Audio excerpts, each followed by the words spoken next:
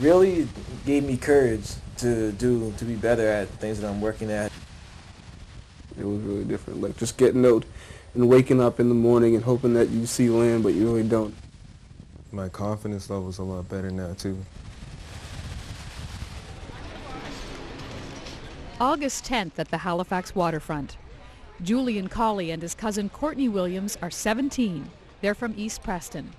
15-year-old Brandon Tolliver is from Cole Harbour. They will spend 10 days together on the Amistad. They will learn to work as a team, and they will study the story of the Amistad prisoners who overthrew their captors and later won their freedom in America. I can't think of anything else back then that would have measured up to this. It's just that they had that much courage and they did what they did.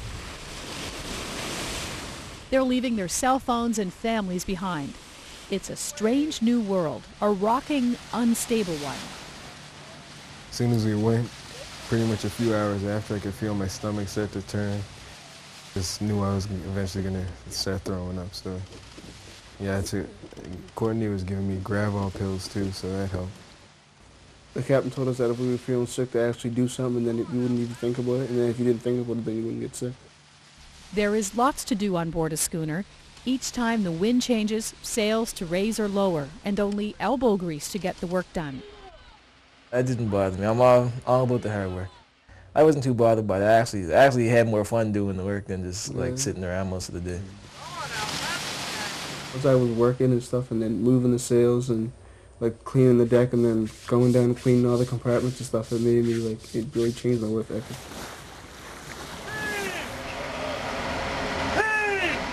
But the most memorable part was probably being on watch late at night, just talking to the crew members, just because I love learning a lot of new things and stuff. So we just have conversations about the stars, constellations, about music, about whatever's going on, movies, whatever. Just learn a lot of stuff. Flow like the summer day,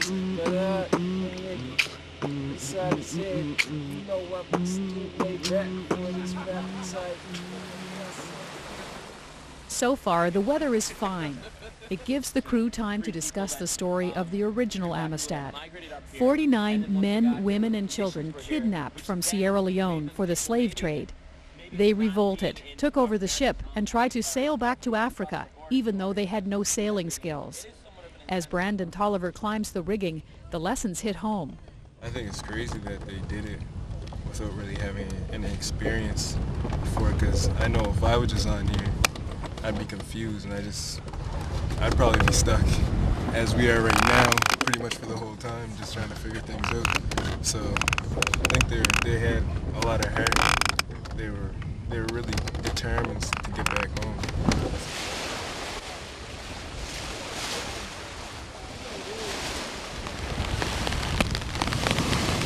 Freedom Schooner Amistad has weathered worse storms than this, but to the inexperienced students on board, it feels as if any moment could be their last. Going through that storm that we had made me realize how much I had to move for it, and how much I really like being around my parents and my brother and my sister and the rest of my family. It's just amazing being out here. You never know what can happen. Me and Julian were pretty upset. We were pretty mad about being out there. We wanted to come home bad, but we got through it. The storm behind them, they sail on to Portland.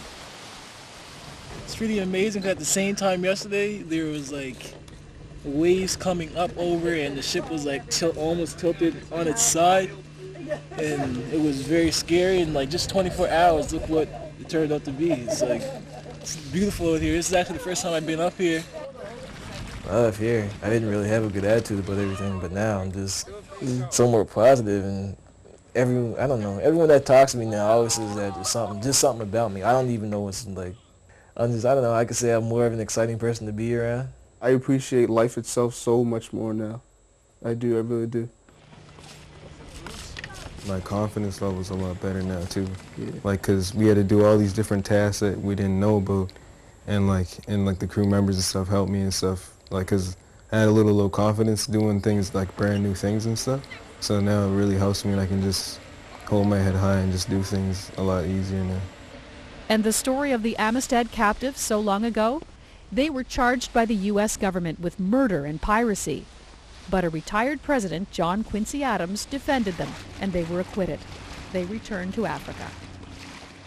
Gave me courage to be better at things that I'm working at, and I'm sure it made not just me but all of us feel more powerful about ourselves and with the things that we can actually accomplish when we really put our mind to it. Because we didn't go the exact journey they did, but we had made our own journey.